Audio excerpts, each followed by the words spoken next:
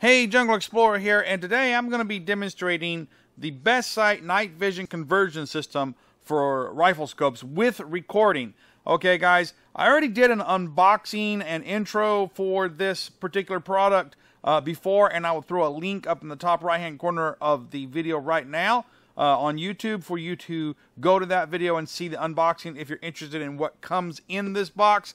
But this video is about showing you what the actual equipment does and real life, real world testing and how it performed. So this is the review portion of it, and I'm going to be giving you videos and pictures and examples and kind of giving you some personal opinions and of what I felt about it in the testing on this. Okay, guys? So let's go right into that part of the video. All right, so I took this out in the field and did a bunch of testing with it, and you know, it's a basic simple design here. Let me run across a few basic things with you. I mean, obviously it's intended to connect to a rifle scope. That's the only way you use it.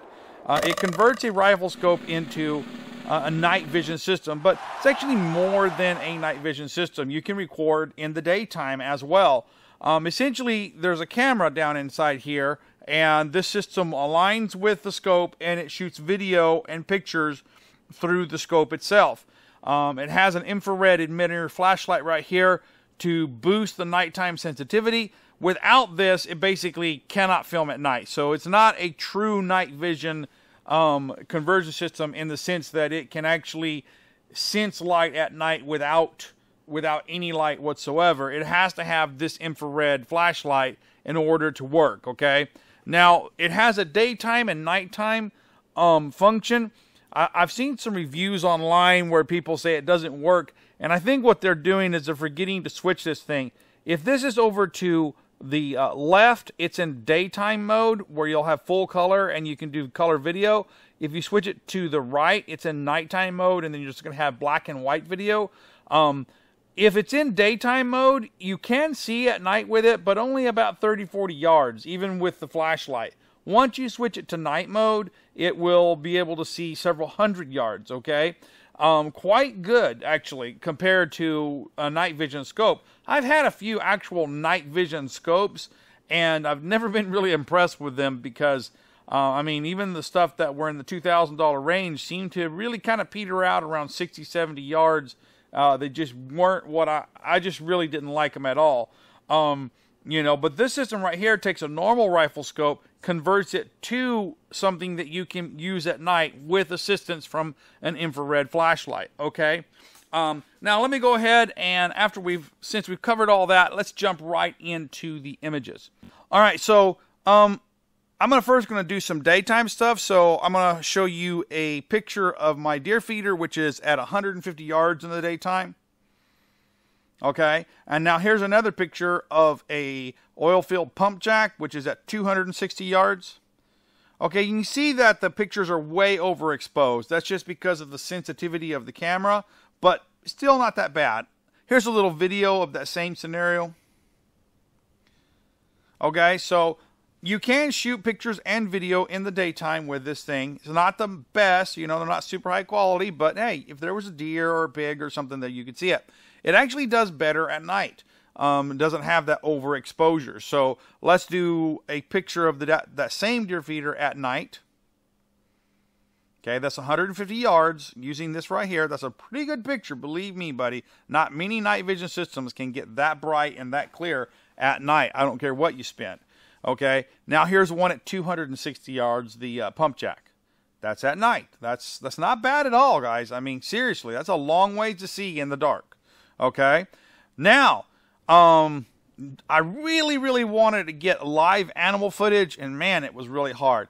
But I fortunately finally got some footage of a coyote. This is at 3:20 in the morning, guys. I stayed up, so yeah, I hope you appreciate it.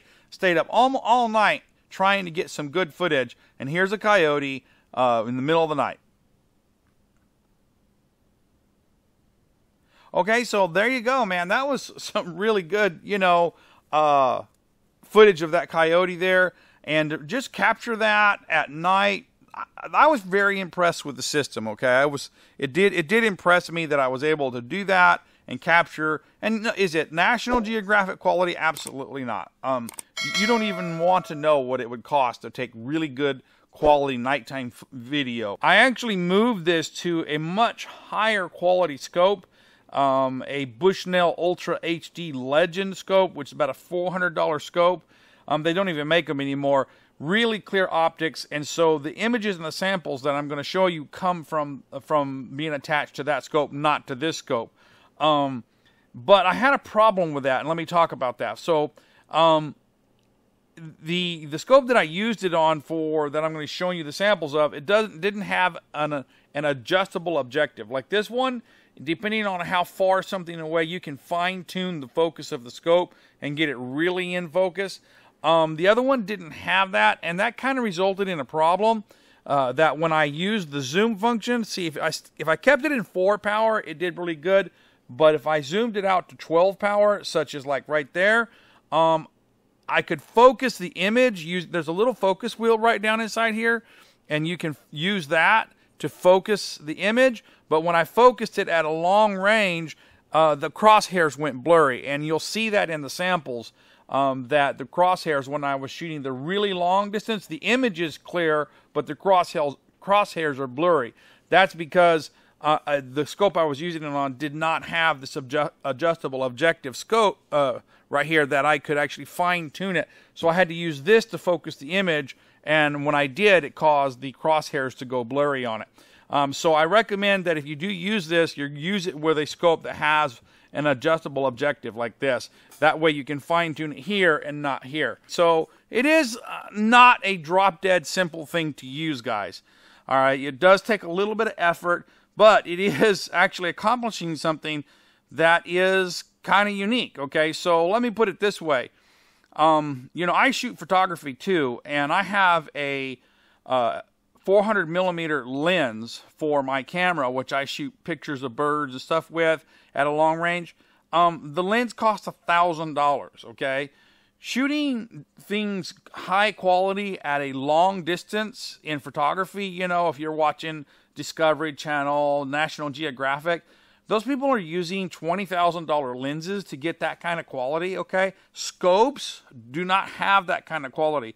The glass in scopes is not designed for photography or videography. They're designed for hunting. So basically, you know, they're going to get the job done because all you really need to do is see the whatever you're shooting at good enough to know where the crosshairs are.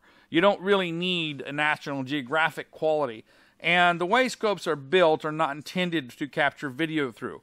So the reason I'm telling you this is because this is not going to make better video than what the quality of the image coming through the scope. There's an old saying, garbage in, garbage out. This is a $99 scope, so the glass might as well be made out of the bottom of Coke bottles. It's not that good quality, and there's even cheaper scopes out there with horrible glass. Believe me, I have seen some scopes with absolute horrid glass, okay? But even if you bump your dollars up to $400 or $500 scope, remember, it's a scope, and $400 or $500 for good quality glass is scraping the bottom of the barrel. I mean, there are a good quality picture lens for a DSLR professional camera easily runs $2,000 to $3,000, okay? Even your more mid-range ones are over $1,000. So even a $400 or $500 scope, it doesn't have great quality glass, plus it's not designed to take pictures through.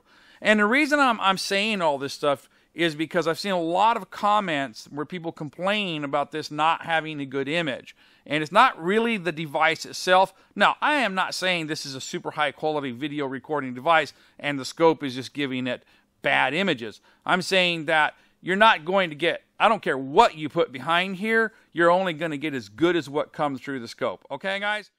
Okay, so I've gone through some of the weaknesses and stuff with it, but, you know, let me just basically say right here, honestly, I do like this for a video recording system for long range, you know, at night, because I don't really have anything else that could do that.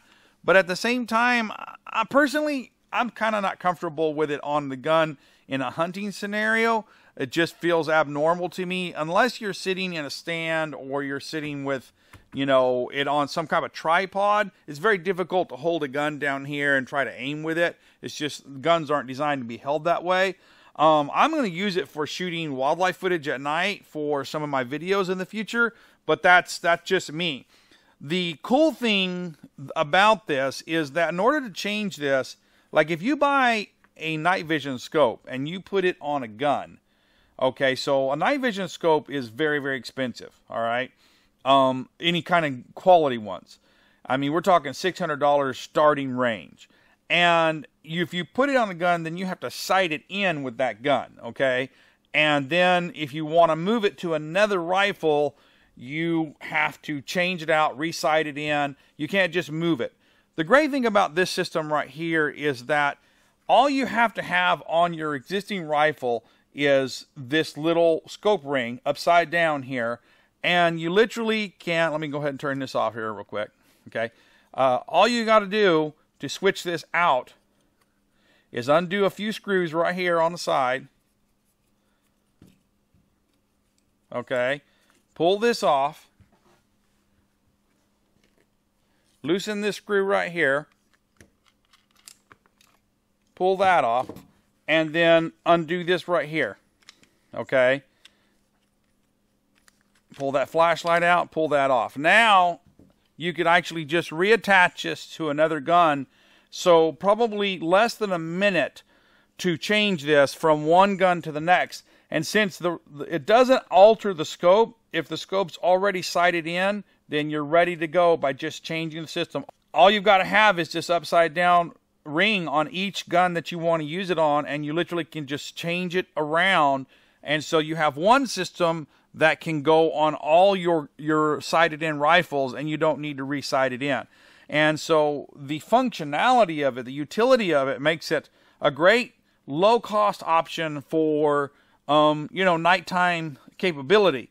It's not the best, most easiest thing to use. It does require a little bit of tongue holding to get the focus right and stuff like that. But hey, it does do a pretty amazing job for what it is and for what it costs.